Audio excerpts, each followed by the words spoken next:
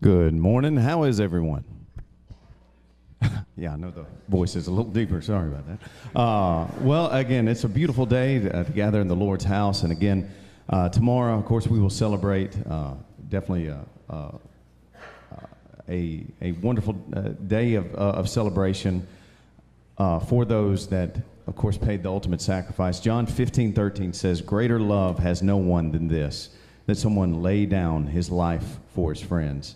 All of us have veterans in our life, those who probably lost friends, and so many people that just paid that ultimate sacrifice, to allow us to have our freedoms in this country. And it's a wonderful day again to honor those that we no longer have.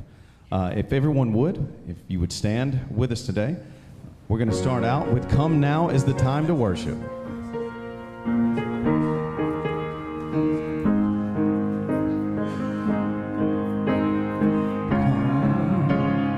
Now is the time to worship. Come. Now is the time to give your heart. Come, just as you are.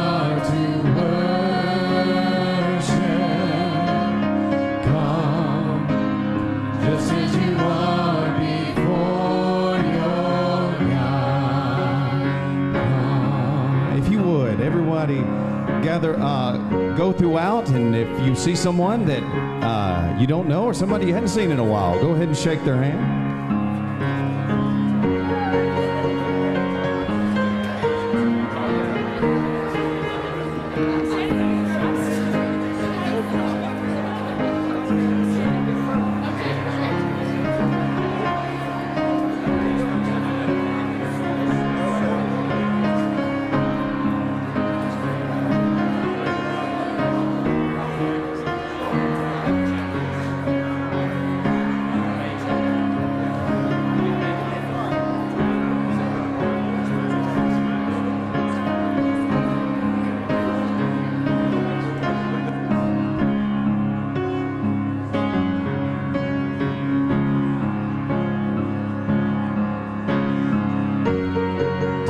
Confess you are God.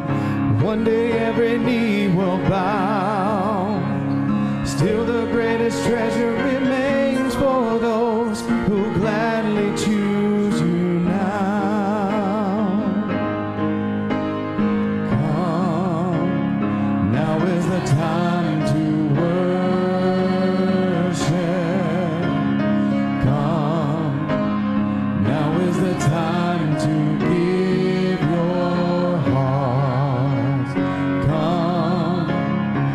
as you are to worship. Come, just as you are before your God. Come.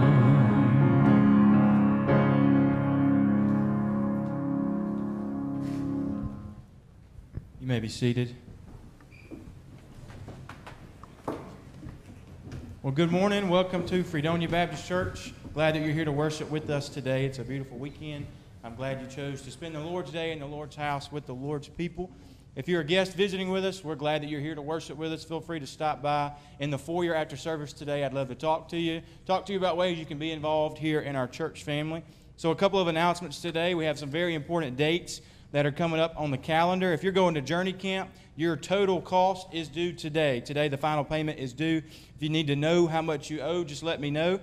VBS registration is underway. VBS is only a couple days away. If you or your child, you're serving or your child is going to plan to attend and you have not registered them yet, please go ahead and do so. It makes our lives, makes Drew's life, anybody who's involved in admin, makes their lives a lot easier, helps the first day of VBS to flow a lot better. So go ahead and register your kids. If you register before May 31st, they get a free T-shirt. Everybody likes a free T-shirt. So if you want your free T-shirt, make sure that you are registered before then. This Wednesday, we will not have Bible study on campus. We will have VBS Blitz. We're going to go out into the community, go out into all the neighborhoods that are surrounding the church in a couple-mile radius, and we're going to invite the kids to Vacation Bible School.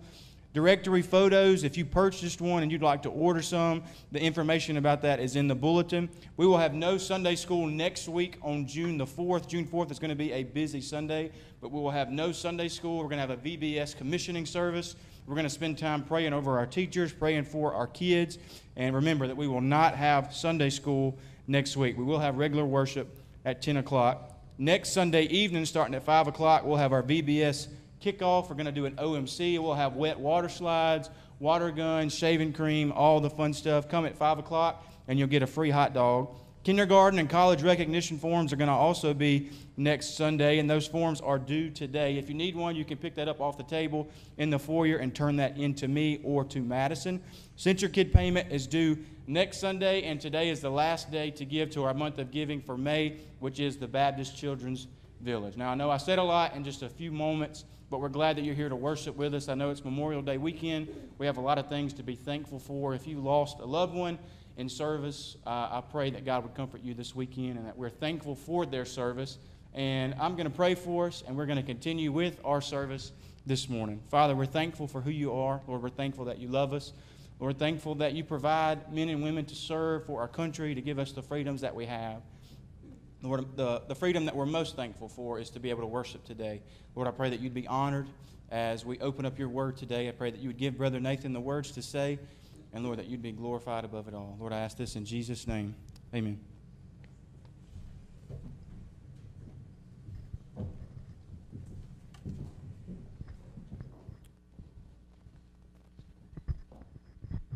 If everyone would stand to sing with us. You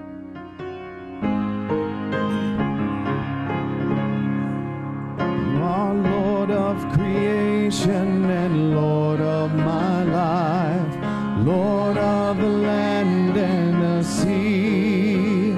You were Lord of the heavens before there was time, and Lord of all, Lord, you will be.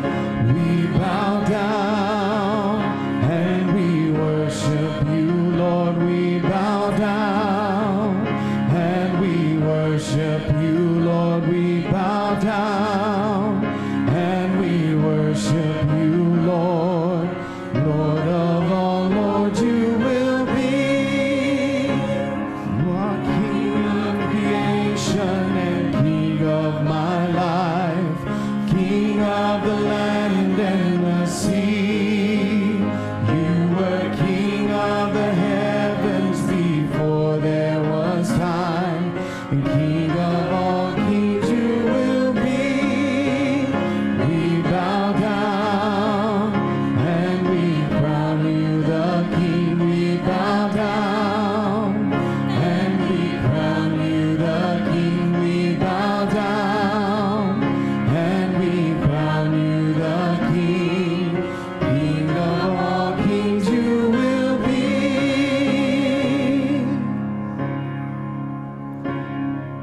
Come thou fount of every blessing, tune my heart to sing thy grace. Streams of mercy never ceasing, call for songs of loudest praise. Teach me some melodious sonnet, sung by flaming tongues above.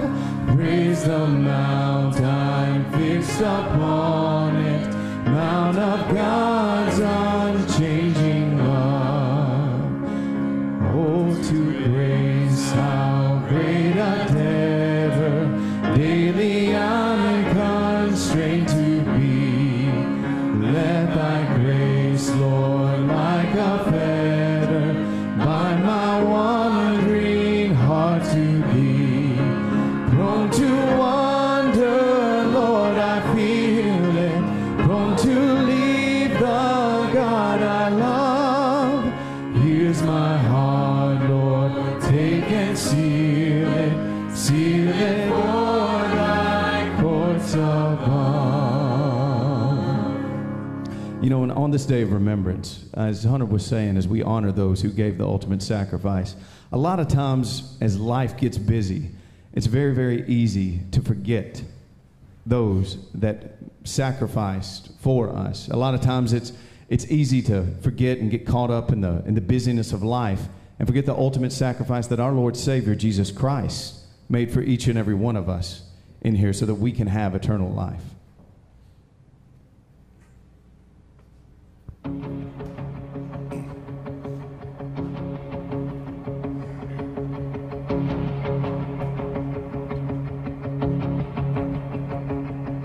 I'll raise a hallelujah in the presence of my enemies. I'll raise a Hallelujah, louder than the unbelief. I'll raise a hallelujah.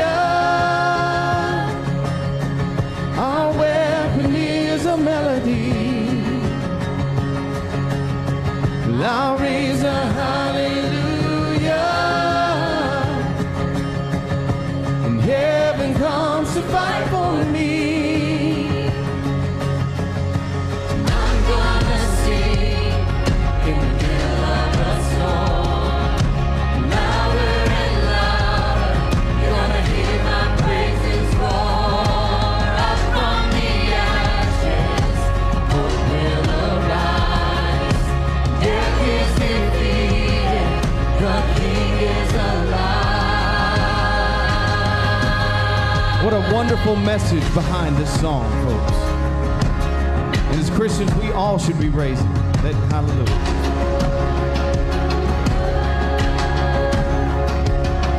With everything inside of me, will I raise a hallelujah? And I will watch the darkness flee. Will I raise a hallelujah in the middle of the mystery? Will I raise a hallelujah? Fear you lost your hold on me. I'm gonna sing in the middle of the storm. Louder and louder, you're gonna hear my praises roar. Up from the ashes, hope will arise. Death is defeated, the King is alive.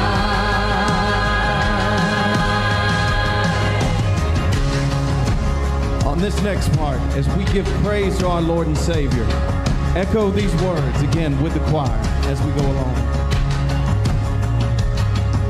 Sing a little louder, Sing a little louder, sing a little louder, sing a little louder, sing a little louder. sing a little louder. Let's sing a little louder, Let's sing a little louder. sing a little louder, In the presence of my enemies. sing a little louder, Louder than the unbelief. sing a little louder, My weapon is a melody. sing a little louder, Oh, heaven comes to fight for me. sing a little louder, In the presence of my enemies. sing a little louder, Louder than the unbelief. sing a little louder, My weapon is a melody. sing a little louder,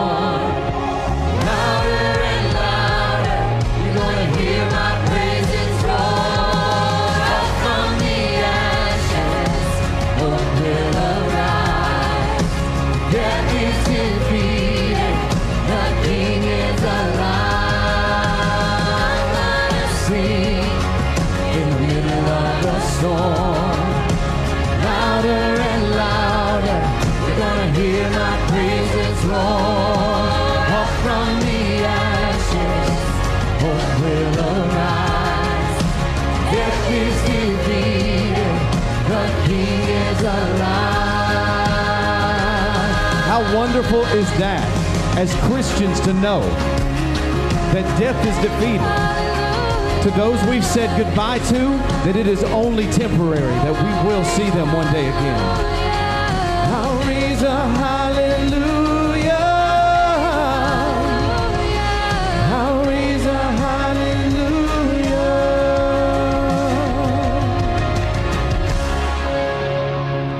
hallelujah. You may be seated.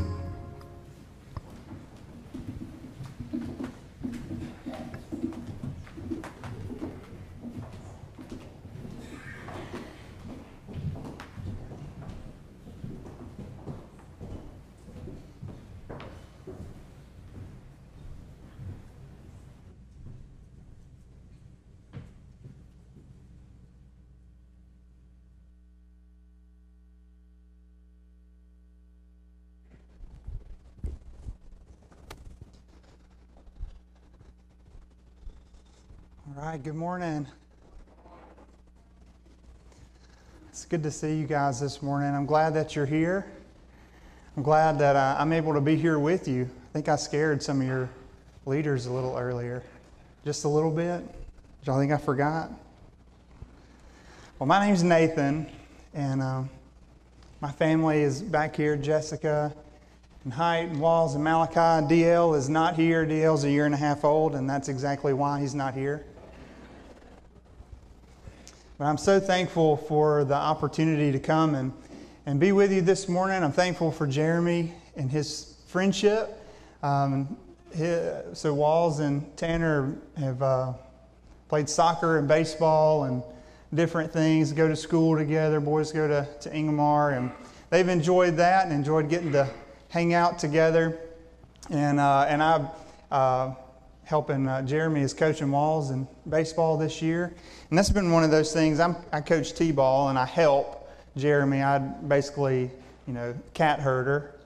I get them all in line, the batting order and everything. But coaching T-ball and hanging out at the baseball field, it's one of those things you have to remind yourself that you will interact with everybody here, like outside of this. And so they need to think well of you once this is done. So that kind of helps with your attitude and remembering that these are 5- and 6-year-olds playing T-ball, and it's going to be okay.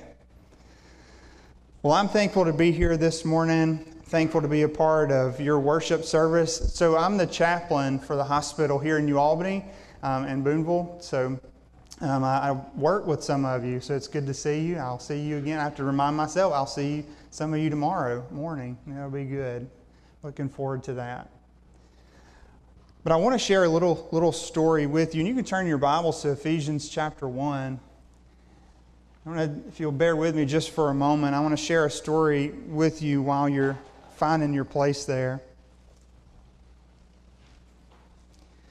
And I also want you to know, I fully realize that this is some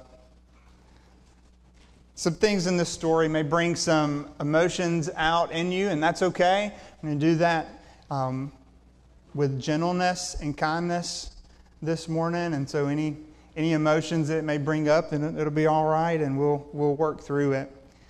The emergency department of any hospital can be one of the most intimidating and chaotic places.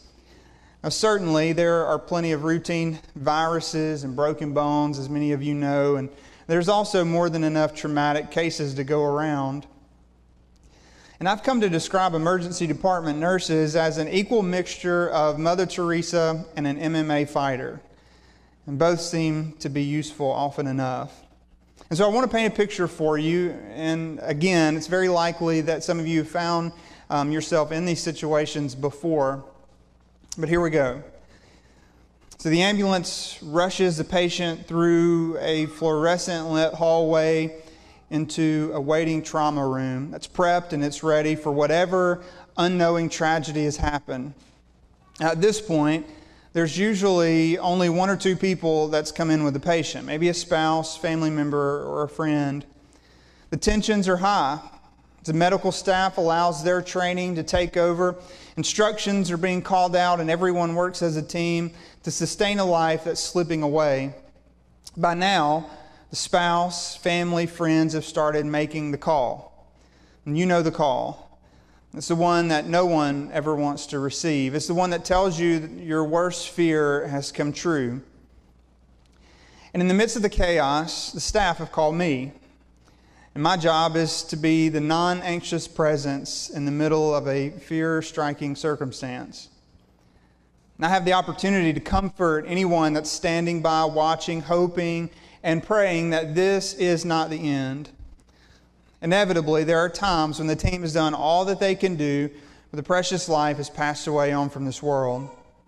Now my work really begins. I provide as much comfort and presence as I can in the midst of sobbing, making more phone calls, trying to make sense out of what has just happened. There are no words, to be sure, that can bring comfort in a moment like this. Nothing's going to make this okay. But this is an experience that many will go through. Many of you have been through it, and you will go through it. But for me, I want to make sure that no one goes through it alone. By now, more family has arrived. Pastors, spiritual mentors, and more friends are gathering in the family waiting room. And this is, as strange as it may sound, this is the beauty of this moment. Because it's at this point that I begin to fade into the background of the emergency department, and I begin my work with the staff. Because they are my community, and they need to be cared for now. And so for the family, their community has come to care for them. The community is the gift that God has given us. I want you to listen to some of the ways that Paul describes some of his letters in the New Testament about the community. Bear with each other. Forgive one another if any of you has a grievance against someone. Carry each other's burdens, and in this way you will fulfill the law of Christ. So in Christ we, though many, form one body, and each member belongs to all the others. Live in harmony with one another. Do not be proud, but be willing to associate with people of low position. So there should be no division in the body, but that its parts should have equal concern for each other. If one part suffers, every part suffers with it. If one part is honored, then every part rejoices. In Ephesians chapter 4, be completely humble and gentle. Be patient, bearing with one another in love, making every effort to keep the unity of the Spirit through the bond of peace. There is one body and one Spirit, just as you were called to one hope when you were called, one Lord, one faith, one baptism, one God and Father of all, who is over all and through all and in all. The community is important. God has given you each other.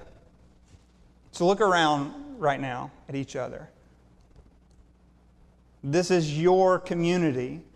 This is the gift that God has given you. Now, I know, look, my dad is a pastor. I grew up, I was in a Baptist church 9 months before I was born. I know there are moments when this doesn't feel like a gift. The person sitting on the other side of the aisle doesn't feel much like a gift. But the reality is that God has given you each other to partner with Him in bringing His kingdom to this earth until He returns. That's the job. That's the calling. That's why you are sitting in this seat this morning. The part of this kingdom that we get to partner with Him in is realizing the new humanity. And that's what the picture that Paul's painting for us in the book of Ephesians. So we can think of the book of Ephesians like this. It's a community's guide for comprehending and responding to the revelation of the crucified and risen King. Now, I was going to say we can't go through all the book of Ephesians. We could, but you would be pretty unhappy with me if we went through the whole book this morning. So we'll just stick to the first couple of verses. In Ephesians chapter 1, verse 1. Paul, an apostle of Christ Jesus, by the will of God, to the saints who are in Ephesus and are faithful in Christ Jesus, grace to you and peace from God our Father and the Lord Jesus Christ. Let's pray. Father, I'm thankful this morning for the opportunity to gather around your word with the community, this new humanity, Lord, that you have brought together through the blood of Jesus, that you've invited us to received Christ by faith, and Lord, we were born into a new family. And for better or worse, Lord, this is it. But God, I'm thankful for it because it is exactly this community that you've blessed us with to care for ourselves, to care for one another, to be on mission in this world, to provide healing and comfort and peace and rest to others who need it. And so, Lord, I pray that you'd be with us this morning, Lord, that you would transform our hearts by the renewing of our minds through your holy word. And we pray this in Christ's name. Amen.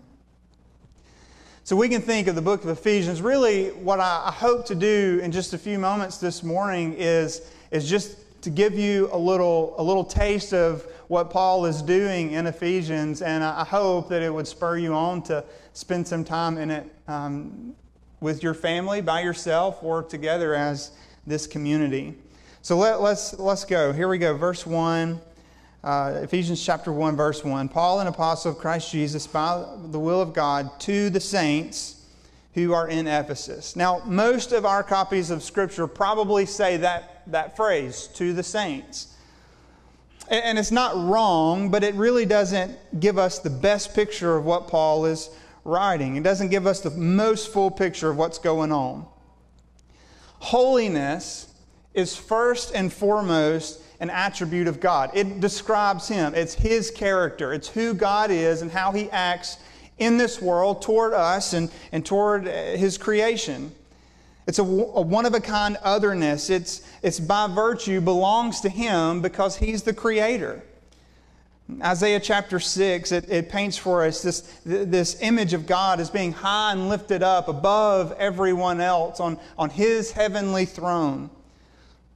In the whole of Scripture, there are two groups that get to hold the image of God and retain the status as the holy ones. Everybody say, Holy One. That's really what Paul is saying when he says to the saints. The better way to describe that word or to translate that word is to the holy ones. There are only two groups in the whole of Scripture that get to claim that status. God partnered with the people of Israel in the Old Testament, and He called them a holy nation in Exodus chapter 19. And so when they're faithful to the covenant and have access to God's presence in the temple, they become holy ones. When they did the things that God told them to do, they became the holy ones. The next group are the spiritual beings. You can think the way the Bible describes it in Genesis 2 as the host of heaven. Psalm 89 describes it like this: the heavens will praise your wonders, Yahweh, even your faithfulness in the assembly of the holy ones. So here in Ephesians, Paul is assigning this same language of God's divine heavenly counsel to those who trust in Christ. So if you are a part of those who have professed this believing loyalty that Jesus Christ is who He claims to be, you are a holy one. There's a couple of times this morning that we'll have what I'll call mirror moments. And this is one of them. As I've come to the realization that my hair is turning gray.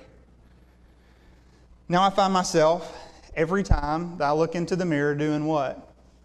Looking for new ones. Looking for new troops that have joined the reign of the gray army that's encroaching across my hairline.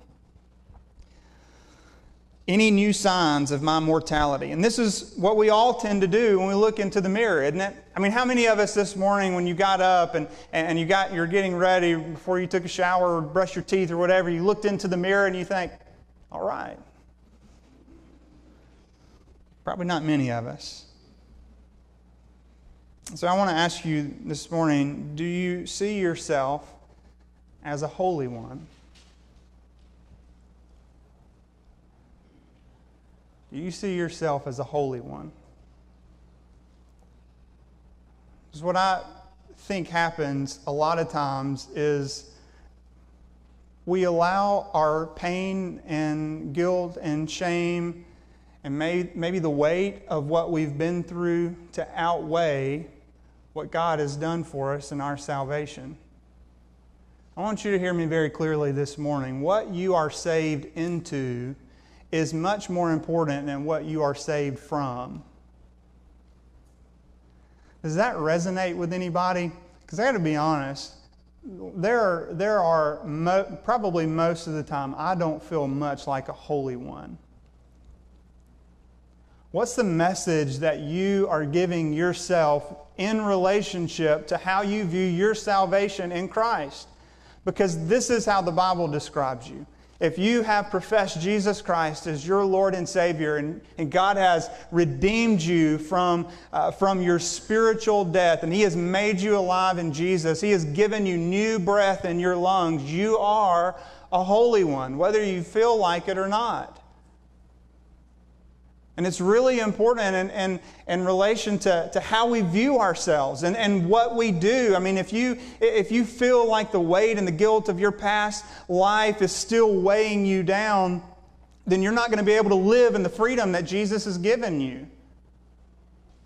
And we need to understand the freedom that we have in Jesus. And so when you look in the mirror tonight or in the morning, when you get ready to start your week or you get tomorrow off, you're looking into the eyes of a holy one. The purpose of this community, of the community of the holy ones, is to partner with God to understand and respond to the revelation of Jesus Christ, who He is and what He's come to do in this world. You are here for a reason. You individually and then you all corporately are here for a reason. One of my favorite authors and just people in general is a man named Viktor Frankl, and you've probably heard that name before. He was a Jewish psychiatrist who was put into a series of concentration camps by Hitler's Nazi regime, and he endured many hardships and struggles, none of which was more difficult than finding purpose in what seemed like an impossible situation. And even though there came a time when he determined that he would never get outside those prison walls again, he found purpose. He went to work doing what he was created to do. And so he began to observe how his fellow prisoners were able to endure horror and pass through that horror while others were not. And the difference was what he determined to be meaning. Why am I here? What's the purpose of my life? What's the point of me being here doing what I'm doing?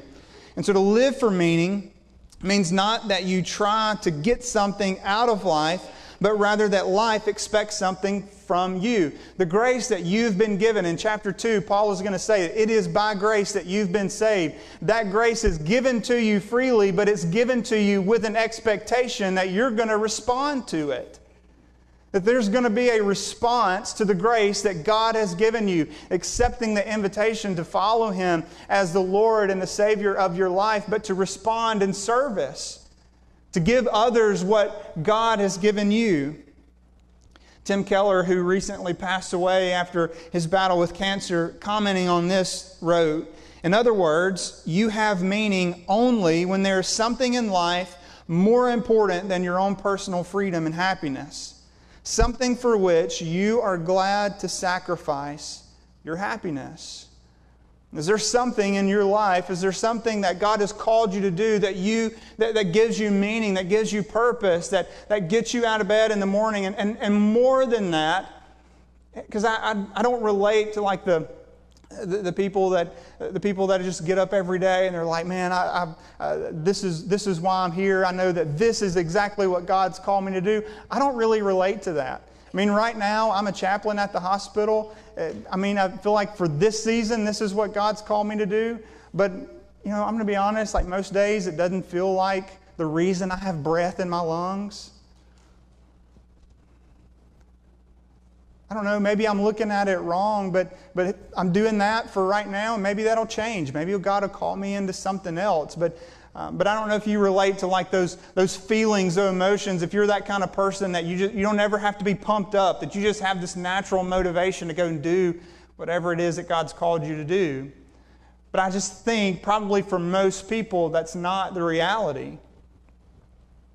And so for Viktor Frankl, he used the gifts and the talents and abilities that he had and the circumstances in which he lived.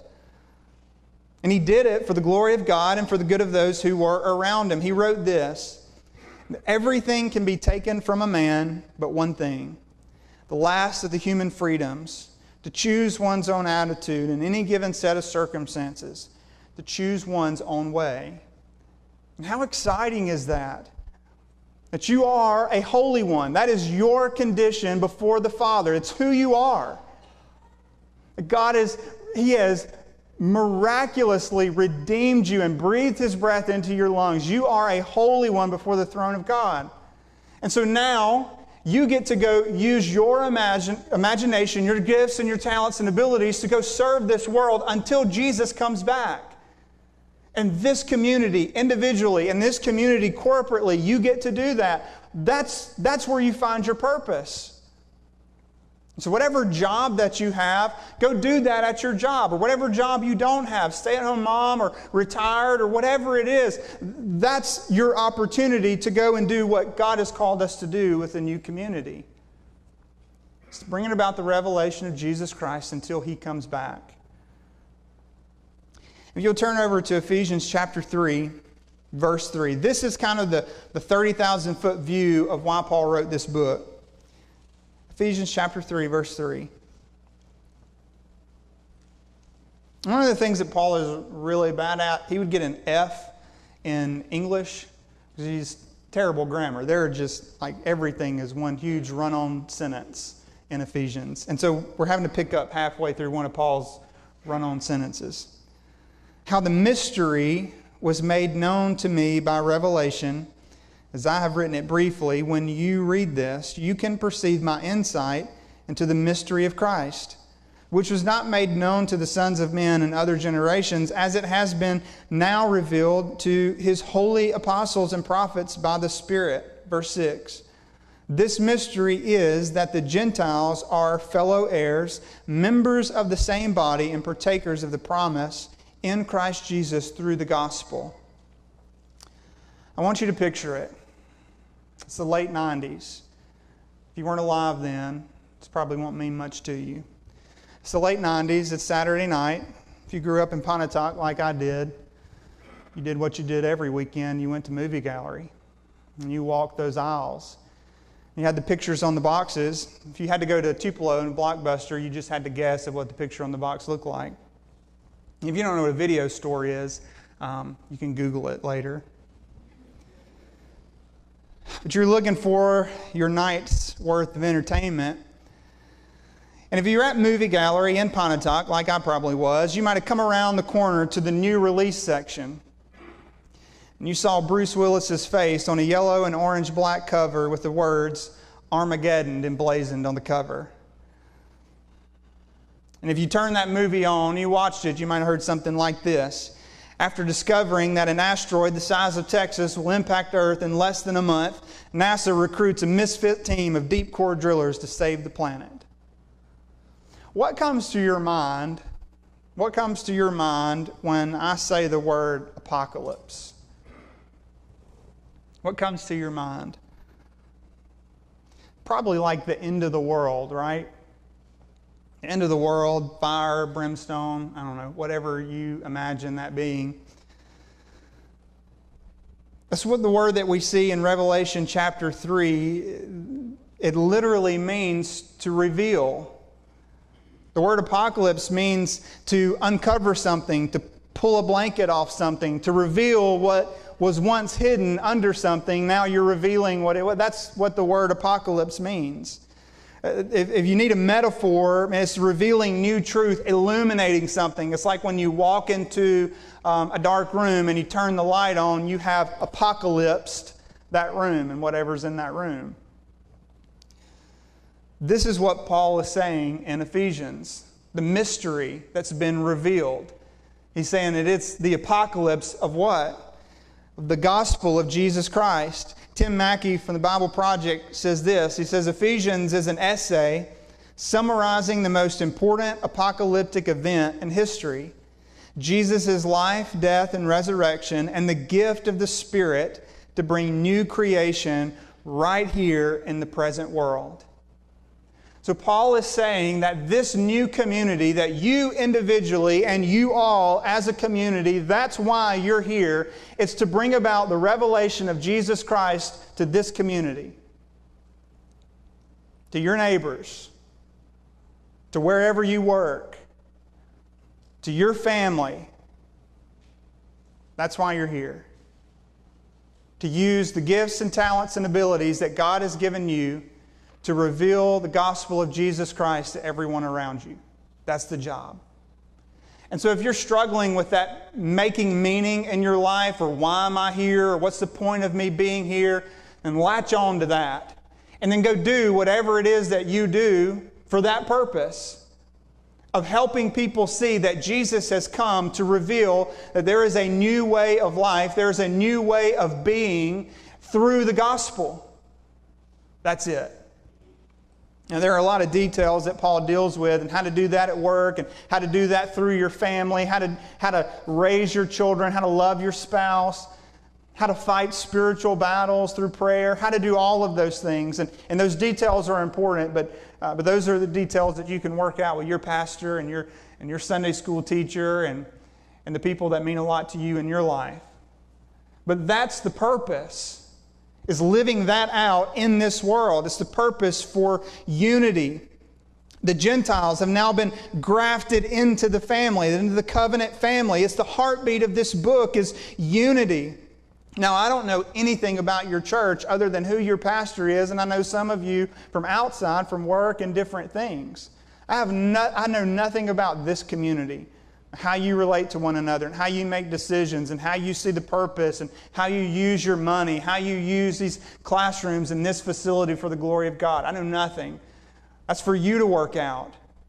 But the purpose of this building, the purpose of every person sitting in this room, and the ones who aren't here today, is for unity. Unity in ethnicity, unity in politics, unity in marriage and family, unity in work, and all the things. Fill in the blank. There's a million different things that you and I need to be unified in through the gospel of Jesus Christ. And Paul is trying to tell us how to do that. Because here's the reality. If we can rest firmly on the purpose that we're here, is for the revelation of the gospel of Jesus Christ, then we can work everything else out as we go. That's the most important thing, is the gospel.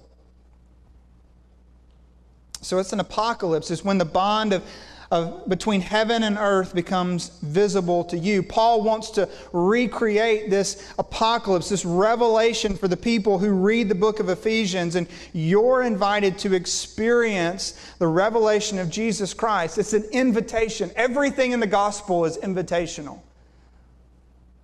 You're invited to do this, but know this, that you can experience oneness with Christ, maturity in your salvation and your faith.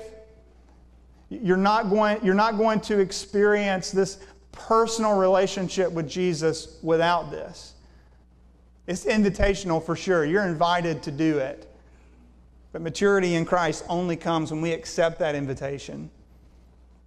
It's going to be difficult to understand things that happen in this world. It can seem at times that things are random, and then at other times when things are purposeful, why things happen the way they do. But we're invited to view the world through the lens of Jesus being seated in the heavenly realms above the earthly powers that cause struggle and pain and heartache. And we're invited to see the world through the lens of the resurrected Christ, who holds all power and dominion both now and forever.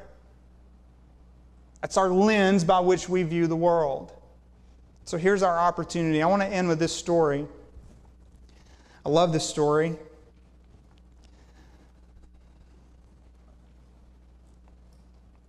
I want to introduce you to two men. Friedrich von Bodelschwingh. It's a crazy name, isn't it? His son was Friedrich von Bodelschwingh Jr. They weren't very creative. They were both Lutheran ministers, and they started in Germany what was called the Bethel Institute. It served a lot of different purposes. It was mainly a hospital and psychiatric facility, but it also was a community. More on that in a moment. But Fritz Jr. took over for his father after he died, and he would quickly face immense difficulties in the near future because Hitler's Third Reich government would quickly take over, implementing their own plan to create a pure people. And that was a problem for the Bethel Institute because the people that they cared for were mentally and physically, they were sick and they were challenged. It was the kind of people that didn't last long under Hitler's reign. And so they came and confronted Fritz one day, and he said this: "You can put me into a concentration camp if you want. That's your affair. But as long as I'm free, you don't touch one of my patients. I cannot change to fit the times or the wishes of the Fuhrer. I stand under orders from our Lord Jesus Christ." Eric Metaxas wrote a book about Dietrich Bonhoeffer, and it's a wonderful book about his ministry and his life and all the things that he did. But Bonhoeffer saw the Bethel Institute, and this is how he described it. It's one of the great ministers who rejected, and he stood right along beside Fritz. He observed what Fritz and his father had started. This is what he recognized. Bethel, the Institute, began in 1867 as a Christian community for people with epilepsy. But by 1900, it included several facilities that cared for 1,600 physically and mentally disabled persons. Friedrich Jr. took it over after his father's death in 1910, and by the 1930s, it was a whole town with schools, churches, farms, factories, shops, and housing for patients, nurses, and caregivers. And at the very center were numerous hospitals and care facilities, including orphanages. Bonhoeffer saw Bethel as the antithesis of the Nazi worldview and exalted power and strength. It was the gospel made visible. Listen to this: a fairy tale landscape of grace, where the physically and mentally disabled were cared for in a palpably Christian atmosphere. A fairy tale landscape of grace. This is why you are here in this community. It's to create this fairy tale landscape of grace so that the broken, the physically hurt, the spiritually broken, those that need healing, physical healing, spiritual healing, emotional healing, those who need the gospel can find a fairy tale landscape of grace right here. When they walk in, they see something palpably different. They know that whatever it is that they walked into is different than what they experienced out in this world. So are you creating that? Are you using your gifts and talents and abilities to create this little landscape of grace for people to find Christ, for people to find healing and nurture and all the things that they're never going to get out in this world? Here's something I hear all the time is complaints about how bad this world is getting. So what are you doing to create a landscape of grace right here that pushes back against all the nonsense that's out in this world? You don't have the right to complain about how bad the world is if you're not working to create a landscape of grace right here in this building, in this community, because this is what God has called you to. This is what you and I are partnering together with for the glory of God and for the good of the people who are in this community. So create a landscape of grace right here, and wherever you and I are, whether it's on the T-ball field or whether it's at Ingomar High School or the hospital, wherever we find ourselves. And when we step foot on that ground, it becomes this fairy tale landscape of grace where people can find the healing, spiritual, physical, and emotional healing that they need, that only Jesus Christ can give them. Do you think you can find purpose in a life like that? I certainly do. I certainly do. And I want to encourage you to create a fairy tale landscape of grace from the gospel of Jesus Christ for the glory of God and for the good of others right here. As I pray, I'm going to invite Hunter to come up and the worship team as they lead us in a time of response. Let's pray. Father, I'm so thankful for your love and your mercy and your grace. God, that you, through the blood of Christ, through the finished work of Jesus, have made us holy ones, those who have a believing loyalty in Jesus. We are a holy one. That's who we are before you. There's no more work that needs to be done to fix our past or to cover up sins. But the Scripture says that you have removed our sin from us as far as the east is from the west. And so my prayer is, if there's anyone this morning that, God, if they haven't experienced that freedom, that you would draw them to yourself. Draw them through the power of the Spirit to seek forgiveness, to repent and to seek forgiveness and wholeness and freedom in Christ. But Lord, I pray for those who have that believing loyalty, that they have received Jesus, but Lord, they're allowing their past to weigh them down and to keep them from moving forward in the freedom. Lord, I pray that you would show them how you see them. You see them as fearfully and wonderfully made. You see them as a holy one. You see the beauty of a creation that was created in your very own image. Let them see that this morning. And Lord, I pray for this community. I pray for Jeremy. I pray for the leaders of this church. I pray for the people who make up this community, that they would be about the work of revealing the gospel of Jesus Christ to this community. That they would take that meaning, that purpose on for your glory and for the good of those who are around them. Lord, I pray that they would experience the love and the peace and the joy that comes from knowing Christ. And that they would create a little landscape of grace right here where people can find what they really need in you. And so we give you this time, Father, and we ask that you would draw us to a time of response. And we pray this in Christ's name. Amen.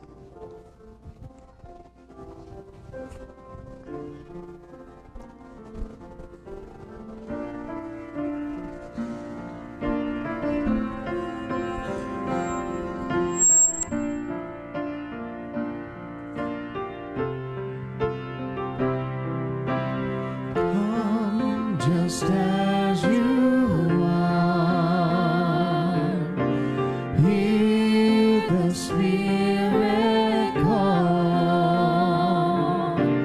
Come just as you are. Come and see. Come receive. Come and live forever. Just as you are, hear the Spirit call. Come just as you are. Come receive Christ the King. Come and live forever. Life everlasting and strength for today. Taste the living water and never thirst again. Come just as you are. Hear the Spirit call. Come just as you are. Come and see. Come receive. Come and live forever.